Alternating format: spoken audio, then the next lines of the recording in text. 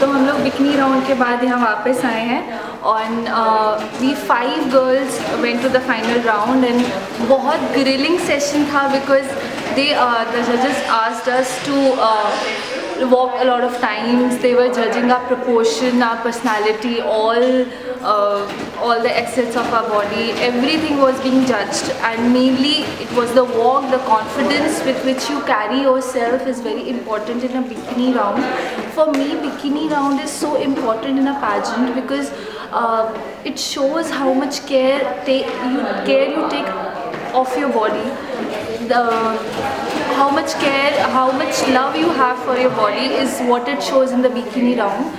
So I was very confident because I have worked out and I have really worked out.